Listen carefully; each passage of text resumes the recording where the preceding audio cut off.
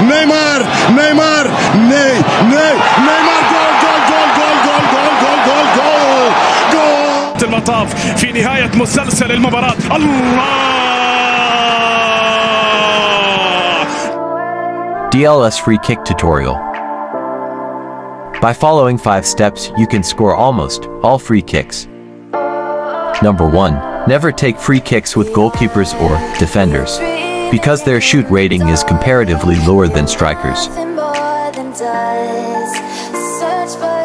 Number 2. Take free kicks with the best shoot rated striker.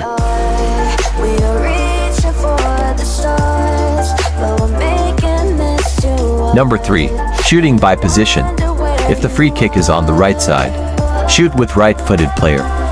And if the free kick is on the left side, shoot with the left-footed player. Number 4. When should we take a free kick?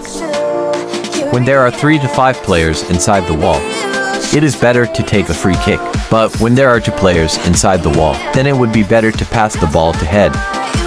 Number 5. Aim and shoot power. Always target the middle of the players standing on the wall. After that, hit the ball with 60 to 70% power.